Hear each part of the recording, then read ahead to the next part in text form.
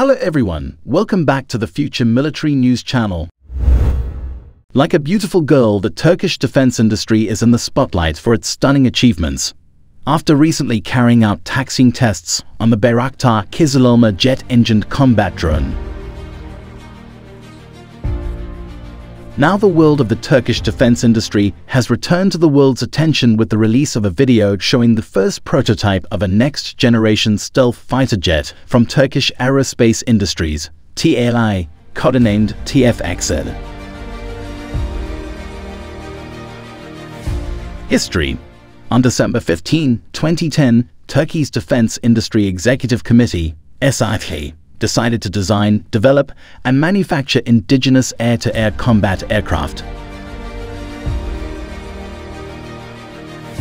Funding equivalent to $20 million was allocated for the 2-year conceptual design phase to be undertaken by TAI. The TF-X is a twin-engine all-weather air superiority fighter developed by Turkish Aerospace Industries, TAI, in collaboration with BAE Systems. The TF-X is planned to replace the Turkish Air Force's F-16 Fighting Falcons and be exported out of Turkey. The Turkish Defense Ministry said the TF-X will be launched in early 2023 with 2 GE F-110 engines. The TF-X adopts a twin-jet engine type, which in the video shows that it has not been installed, including the slanted tail fin and horizontal stabilizer. While the cockpit canopy looks already installed, although slightly smaller than the US Air Force's F-22 Raptor.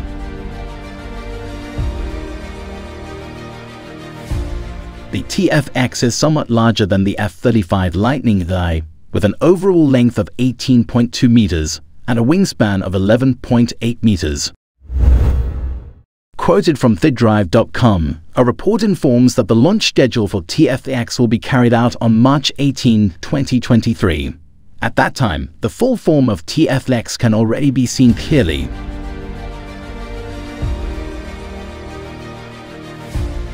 Conceptual design work on the new aircraft was carried out in the period 2011-2013, leading to a full-scale development phase starting in 2016.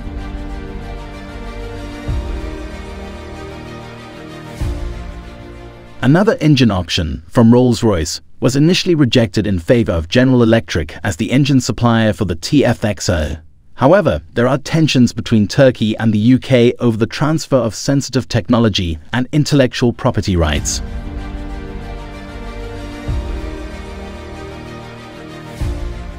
Acquiring the engines from Russia was suggested, but the current war in Ukraine and sanctions related to Moscow by the international community are making the prospects less favorable. Meanwhile, Turkey is also the main supplier of weapons to Ukraine. Finally, there is hope of a domestically produced engine, which has previously been proposed for the TF-X.